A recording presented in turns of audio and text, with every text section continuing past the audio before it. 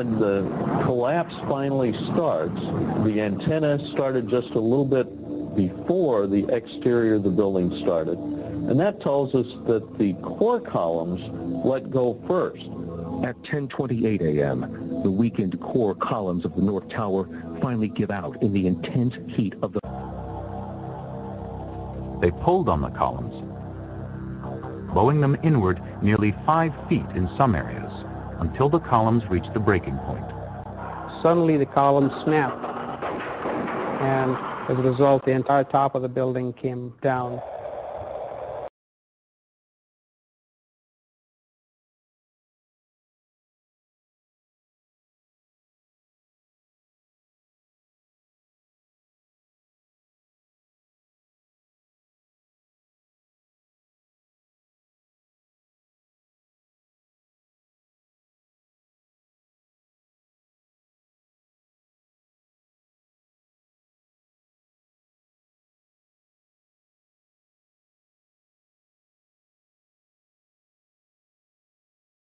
I think a bomb went off in the lobby first, then a plane hit the building.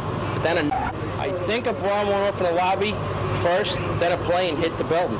But then another plane hit the other building. But when I was coming through the doors on the other side of the Trade Center, something, either they blew the lobby up or something, because it blew the glass out of the doors and knocked us all down, and I got smoke and everything on me. I just feel a little shook up because I got blasted, you know, so.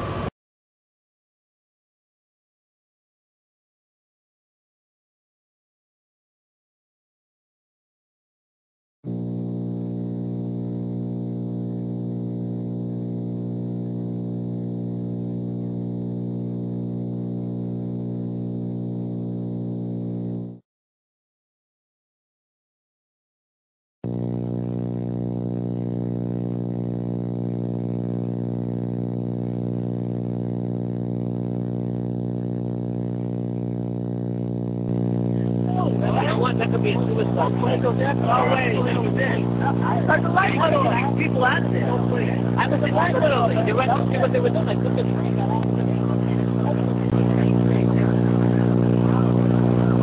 Tell us what you saw when you exited the subway station due to a lack of smoke. Eileen. It was very smoky, and then we exited on Church Street out of the PATH train station. At the time, I was actually in the subway heading towards the World Trade Center right around Franklin Street. And after the first explosion, the subway station started to fill with smoke. The subway cars started to fill with smoke, and the subways actually stopped. The ladies that are with me were in the World Trade Center in the first building and escaped through the lobby, where they believe there was a bomb in the lobby. And even the turnstile was burnt and was sticking up, and they just told us to run. And as we were coming out, we passed the lobby. There was no lobby. So I believe the bomb hit the lobby first, and a couple of seconds in the first plane hit. Yes. They were having coffee in the World Trade Center when the first plane struck. And all of a sudden it sounded like, I don't know where the subway is, but it sounded like a subway collision, a bomb, and it was just pounding, boom, boom, boom, and I literally thought the subway had exploded and all the cars put to land on top of us. It was so loud. I was entering the building on the lobby level. I was in the revolving doors when the plane hit the building. David Dre worked in number 1 World Trade Center. One of the elevators, I think, came crashing to the lobby level, and all this debris came flying out of it. And a fireball emerged from the elevator lobby and was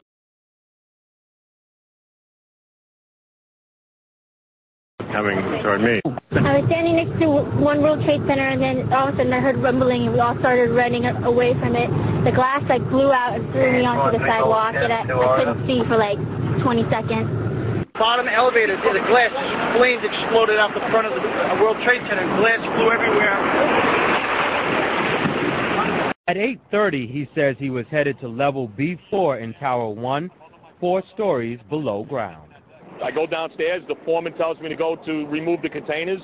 As I'm walking by the main freight car of the building, in the corridor, that's when I got blown. I mean, the impact of the explosion, of whatever happened, it threw me to the floor, and that's when everything started happening. I know people that got killed in the basement. I know of people that got broken legs in the basement. People that got reconstructive surgery because the walls hit them in the face. A letter. Tell me what you remember happening. Well, I walked out the revolving door from the lobby. It's the last door before you get to the outside.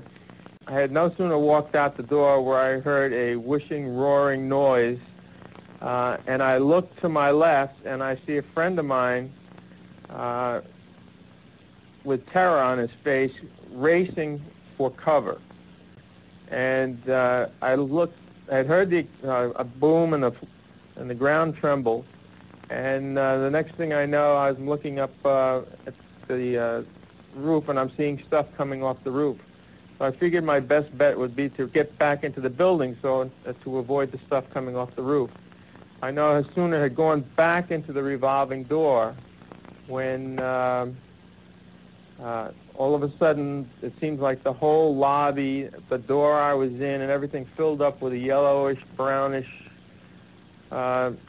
combustible mixture. I didn't really smell any different, but it wasn't. It took so quickly to happen. It was like a tenth of a second, and the next thing I know is a major explosion, of which I'm now thrown back out through both of these, through the revolving door and back outside underneath the overhang where the taxis would come in.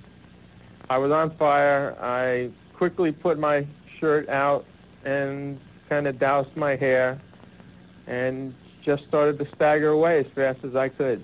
I guess the thought is that it was jet fuel that had sort of poured into the lobby that hit you, and as a result, you caught on fire. I know you were stumbling around, you were quite disoriented, and you can't really remember exactly what happened. But yes, I was right there. I was down in the basement, came down, all of a sudden the elevator blew up, smoke. I dragged the guy out, his skin was hanging off, and I dragged him out, and I helped him out to the ambulance. 26th floor, and I was reviewing some work, and it was about 10 to 9, and the building shook. And I felt it was an earthquake, and it didn't bother me because I felt the building could sustain earthquakes. They were built for that. And then there was a huge explosion, and the ceiling fell. He went through the front door of the ground floor, and the lady who was about 3 seconds in front of him was hit by a terrific fireball, and she's horrifically injured. So we went to her assistance. I think he got some sort of tablecloth to put over her. As he was doing that, another explosion happened. In the B4 level, I was assigned to the B3 level, but I had to do something in the B4 sheet metal shop.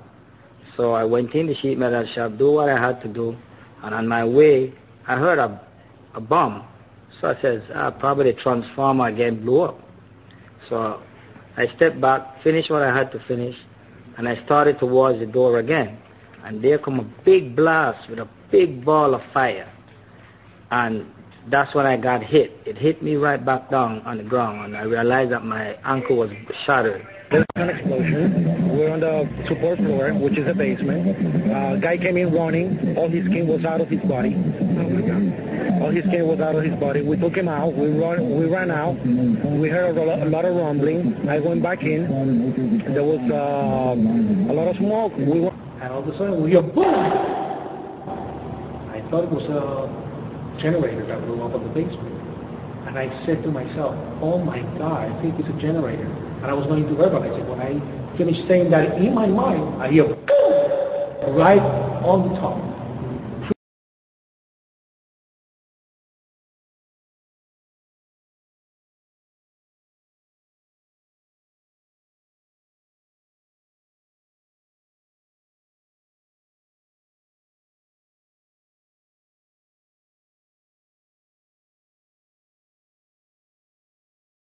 Really far away.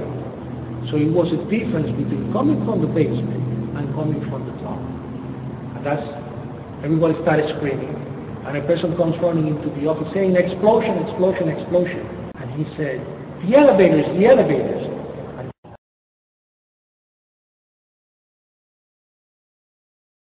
We then were talking about the day's work and what needed to be done when we heard a massive explosion that was in the World Trade Center at about 8:46 a.m. in the morning. The explosion came from, I believe, at first we believed that it came from the mechanical room.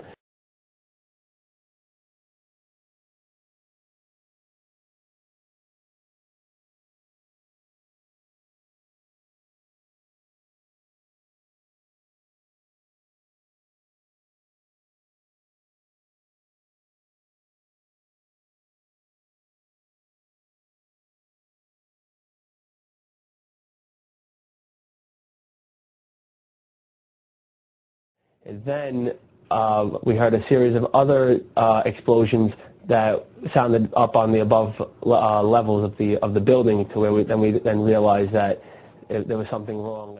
Let me tell Arturo. Now you were manning what, a freight elevator? I was running 58 cars at the elevator that go from B6 to 108th floor.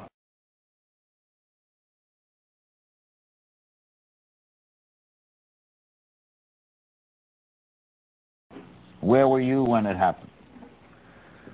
Well, I was on my way from B2 to 49th floor, and as I took off, it was a matter of seconds, 5, 6, 7 seconds, I don't know, and there was a loud explosion and the elevator dropped. And when the elevator dropped, was a lot of debris and cables falling on top of the elevator, and I put my hand over my head and I said, oh God, I'm going to die. But I didn't know what was happening.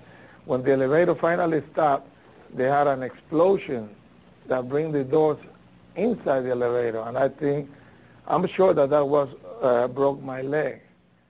And then they had another explosion on the panel that threw me, against the wall. And I guess I was unconscious for a couple of minutes.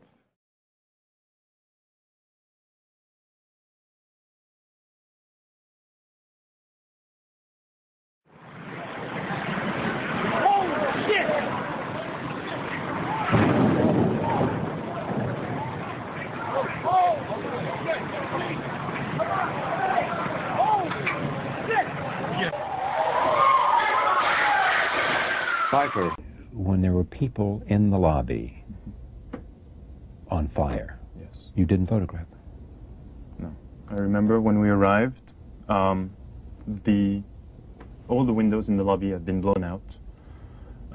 Marble has come off the wall. People are burning, and which would later realize it had been the jet fuel coming down from the plane to the elevator shaft and created a fireball in the lobby. And as I enter through the doors, on my right, I just glance, and you have 2 people on fire, and just the image was so horrible that I, on the spot, said, no one should see this, or would want to see this, but it was just...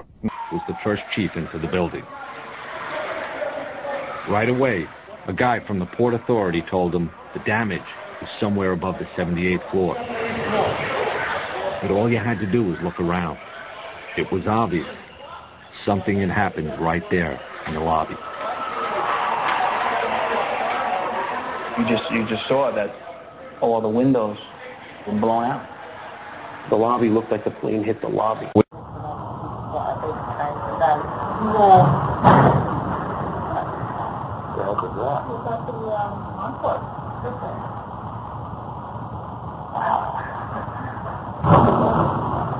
Sounded like some crash.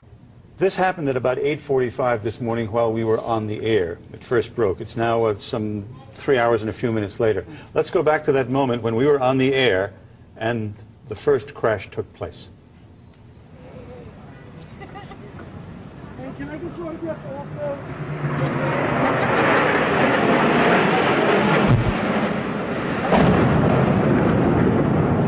What the hell was that? It sounded like a plane crash. There was a reaction on the part of... Can you describe what you saw on the first floor and right after the plane hit? Once the plane hit the top, then that's when the bomb was going off on the first floor. It's like the plane was actually hitting the first floor. If you wish to bring anybody who's ever watched a building being demolished on purpose knows that if you're going to do this, you have to get at the at the under infrastructure of a building and bring it down.